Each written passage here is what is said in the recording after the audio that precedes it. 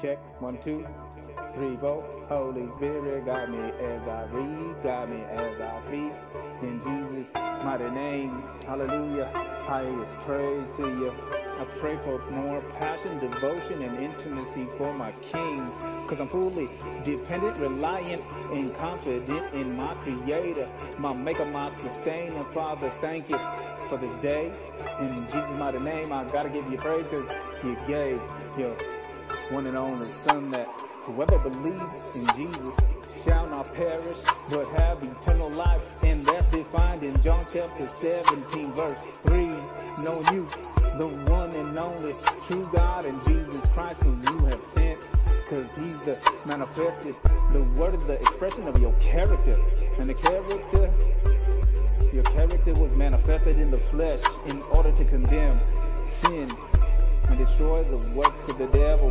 Psalm 34 verses 1 through 4. I will bless the Lord at all times. His praise shall be continually in my mouth. My soul shall make its boast in the Lord. The humble shall hear of it and be glad. Oh, magnify the Lord with me and let us exalt his name together.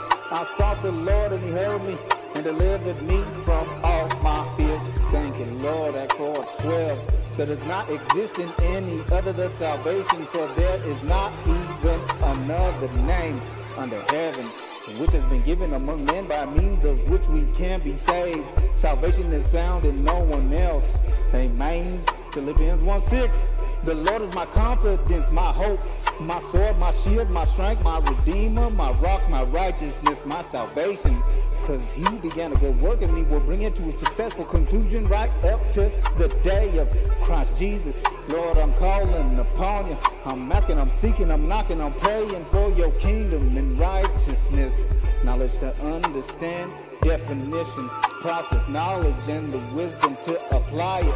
Search my heart and see if there is any wicked way in me, and lead me in the way everlasting. I'm demanding your supernatural intervention right now, Daddy. Holy Spirit, help me set my mind in line with the word of God, bringing every thought captive to the obedience of Jesus, because thoughts left unchecked lead to sinful deeds. Jesus, thank you for your body that was broken and your blood that was shed. By faith today I break this bread. This is digital communion. Thank you for your blood that was shed to usher in the new covenant of grace. Listen, Linda, don't feed the flesh. It is written, for the wages of sin is death, that I have you down to the gates of self. Upon that plane of exalted flesh, hell comes in many forms, just like addiction in prison, seeking temporary pleasures that present less and less than expected. Savage though fiend and throw another hit, desperately attempted to get lifted to another dimension, another submitted, corrupted vessel full of devils and demons, leeching off your soul, mind, will, and emotions in control. Lost no hope without God. Attention, diverted from the Almighty, concerned with physical foolishness.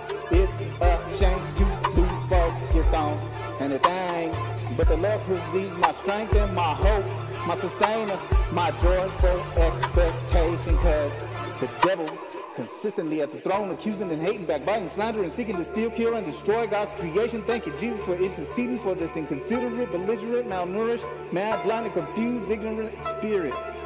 The walk is dead with a mediocre mindset, commanded to maximize the potential within. Jesus said, I alone came in order that they might be possessing life and that they might be possessing it in superabundance. Jesus, I love you more than my own desire. Just like when you asked Peter, who rode to the end, then denied you 3 times, just like you told him right before things unfolded. Lord, I love you.